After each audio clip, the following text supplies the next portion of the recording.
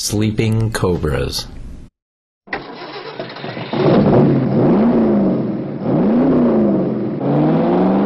It's rare in this day and age to come across such a pair that have been nestled within inches of each other, sleeping soundly since the very early 80s.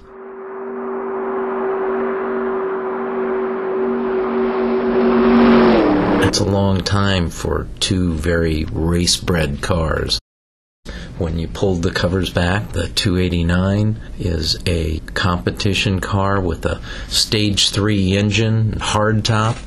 That's exciting. And then when you pull off the cover on the one next to it, it's clear that it's a big block Cobra. It's a star. It's a movie star. The 70s movie Gumball Rally. This was the Cobra. It's an icon. They've been owned since the 70s by a gentleman who raced GT40s, all kinds of cars, had his own race team for many, many years, and yet these cars sat there sleeping in their garage space since the early 80s.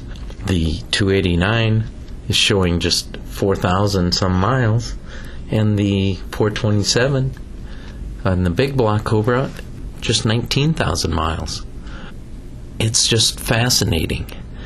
And they're so tight together that you really can't get much of a look at it. And they haven't seen the light of day in, 25 plus years. That's kind of exciting. So you need to stay tuned for the continuing saga of the Sleeping Cobras.